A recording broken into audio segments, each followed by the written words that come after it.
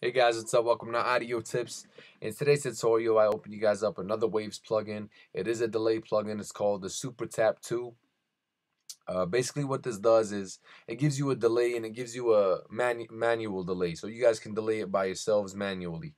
Also, it gives you a feedback delay where you guys can add a little bit of feedback onto your manual delays. This is actually a really cool plugin and gives you guys a really cool effect.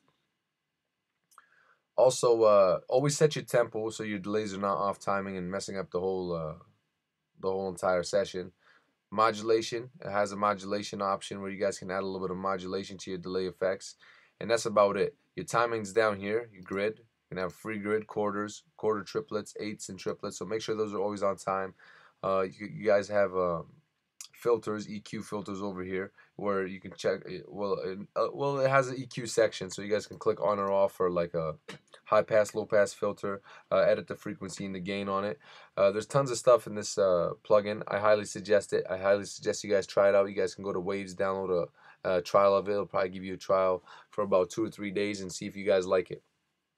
That's about it, guys. Just wanted to give you guys a little overview on it. This is Super Tap 2. In the future, I will be using it to my advantage and showing you guys a video on how to use it to your advantage. Thank you guys for watching. I hope you guys enjoyed, and please subscribe.